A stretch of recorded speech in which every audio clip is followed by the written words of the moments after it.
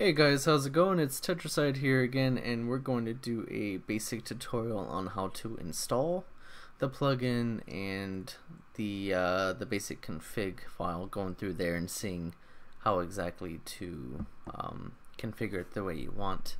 And just as a reference here, for myRPG, this is only working for the beta build for 1.6.2. It is not working for 1.6.4 or any of the other development builds, although he will be having a release for the recommended build 1.6.2 and hopefully soon 1.6.4. Alright, let's get on to it. I've already downloaded the file. Let me pull it up here. This is how you install it. If you have a server, you just need to connect to your server via FTP, which is what I have here with the FileZilla. However, if you have your own server, like playing off your computer, this is basically whatever folder you have your server files on. And we need to go into plugins. I'm gonna go down here where all of these are, and we need to look for myRPG. And throw it over here. My server is shut down currently, so it's a quick install. And let's go ahead and start this baby back up. So I'm gonna start it up and then I'm gonna shut it down again. And this is because I have multi worlds on my server and I don't want this to be the primary plugin when people come on and play. So I have to configure it that way basically. So I'm gonna refresh my FTP here, and here's the myRPG folder inside the plugins folder. Let's go in there, and we're gonna need to go into my config. In config, of course, we're gonna view and edit. Best tool to do this stuff in is with Notepad++. Best thing you could get for yourself so it looks clean like this. Alright, now you can change the language from English to German, or from German to English. Those are the only two that are currently supported, and it does look like there will be Spanish support soon, as well as there's someone that put in a ticket for it. This is put this to true if you want to use the Minecraft level as their actual character's level, and I'm just gonna keep it at true. And you do want to use Vault. If you don't have Vault, I recommend you have that regardless. Every server should have Vault for their server.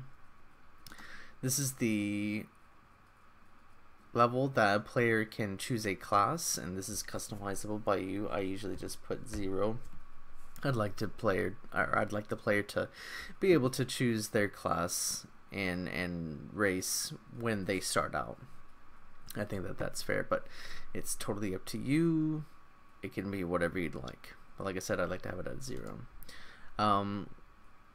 This is the chat formatting, and I like to keep it the way it is, and you can change it to however else you want. Just put world if you want the world to be displayed and things like that. It pulls from the I believe the bucket coding as well, and that's how it's able to pull things like this. This is the mathematical rule for leveling, and you should probably just keep it like this, unless you know exactly what you're doing when it comes to changing these. This will be how quickly or slowly you level up per level. And disable PvP, it says here, disable PvP, enemy guilds can still attack each other, players can still fight in duels. If this is false, guild fights and duels are senseless or useless, is probably what he should have put there. Basically, you should keep PvP off unless you just want people to fight whenever. This is to allow you know, so that guilds, you know, if there's someone that you see from an enemy guild out there, you can attack them at any time. But you won't be able to, if you have disabled PvP on, then you won't be able to fight each other, and that's what he has duels there for, so that you can duel someone within your own guild, which is kind of cool. So you can keep it disabled, or you can just enable it so that anybody can kill each other at any time. Like I said, they have it there so that you can configure it however. Now, this is to disable it per world. Personally, I think he should have it to where it's enabled, you know, it's disabled initially and then you can enable it in each world, but it's not a big problem. I'm just going to list pretty much every single one except for the one I need it in. Plot world, it's creative, and Omega. And there's 6 there. Okay. So I have 7 worlds and there's only 6 listed here. I say only. So it will be disabled in all these worlds. I don't want the RPG plugin installed in any of them except for the world that I have called Ascend. Alright, and economy, if you would like to use the economy from the plugin, which is my economy, you can leave this at true, but I have essentials already and people have been using the essentials economy, so I'm going to set this to false. You can choose between money and emeralds as a source, as the economy, or the currency, should I say. So you can change this from money to emeralds if you want people to earn emeralds, and this also goes as far as emerald blocks when they kill entities. Basically, if they kill a cow, if they kill a person, if they kill a creeper, different things will drop. And you can change the name of the currency. It doesn't have to be dollar, it doesn't have to be euro, it can be myRPG coins. It's totally up to you what you want to call it. And then you can set their start balance of however much people want to start out with. But if you have it false, none of this matters here. Items and permissions. Item levels is enabled or is disabled by default. These are the minimum levels that you have to, I guess, be in order to use them, and each of these items are completely configurable by you, and you can add items if you'd like, but I'm going to keep it at false. Players with this level will be moved into this group level, and I guess if you reach okay, so I guess if you want them to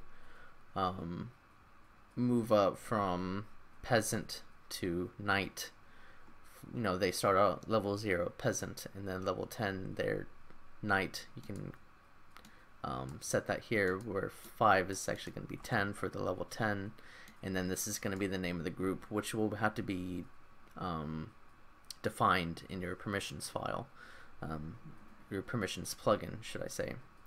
And then all players who should not be moved into one of these groups. These are basically all the people that are exempt, individually exempt from being moved into the groups. And these are basically all the testers and things. I'm a tester too, but it's not too big of a problem. I'm not worried about it. Alright, and this is the guilds portion of it. This is the minimum level you have to be in order to join a guild.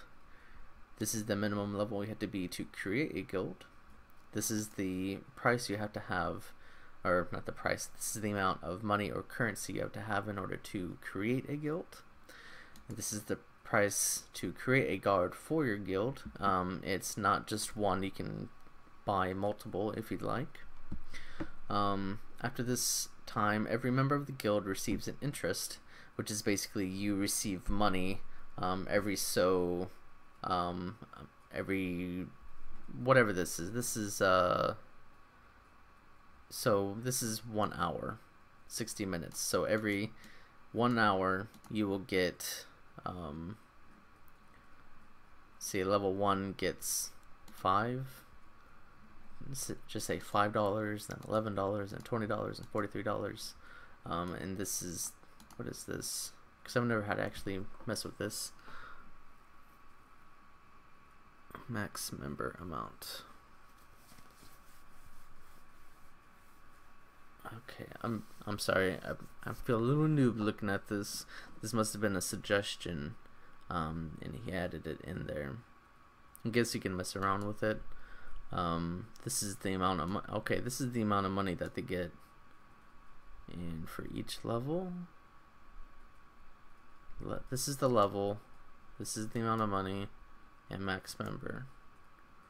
Okay, I guess only certain amount of people in that guild, like certain amount in the guild, will be able to have it. Sounds kind of weird, but I don't really want to test that right now. Alright, let's go ahead and save this. I'm going to close it out. Finish editing and delete local file. It's going to re-upload that to here. Now values, if you go in here, you don't have to do anything like this. This is the experience and money spread of monsters, as it says, if it's killed by a player and the blocks have destroyed. So if you have the economy enabled, these are the defined values essentially, and you can define them as you see fit. And I've already gone into how to do classes and races in another tutorial, and just look at my previous video, it'll be there. And I'll do quests another time on how to do that, and I will also do a video on how to create NPCs. And let's go ahead and start up the server real quick, and we're gonna see this baby in action. Boom, boom, boom. Waiting for it to start up here. There it is, multiplayer. Logging in. I'm going to do a test, and there we have it. And make sure I can see this here. Yeah. Alright, I'm gonna enlarge the window here for you. This is the chat format here. If you do a test, this is actually good if you see all this here. The 0 indicates my level, and there's a space before that because that will be indicating what race you are. Well, with the default, it will tell you what race you are when you pick a race from the priest, which is in the in that other video as well.